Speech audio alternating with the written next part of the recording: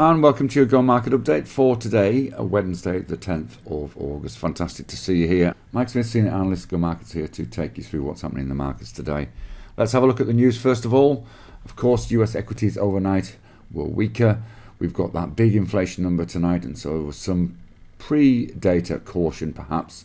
Indices remaining below key levels.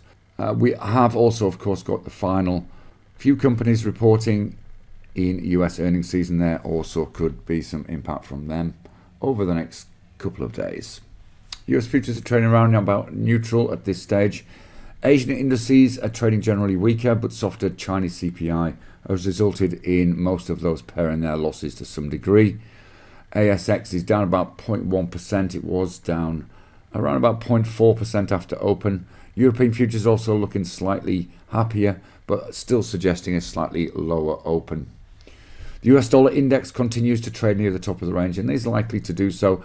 FX markets are all pretty flat pre-inflation data. Gold is testing 1800, which it has done for the last couple of days, and oil has pulled back from testing that $100 level it broke through to the downside a couple of days ago. Copper's also paused at a key level, so you've seen a common theme here where the market is waiting more data.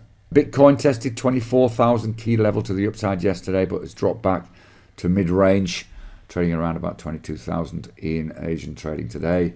It is a busy earnings day than it has been for Monday and Tuesday. As I said, we've got soft inflation data out of China, we've got numbers coming out of Germany, and of course the US inflation numbers tonight.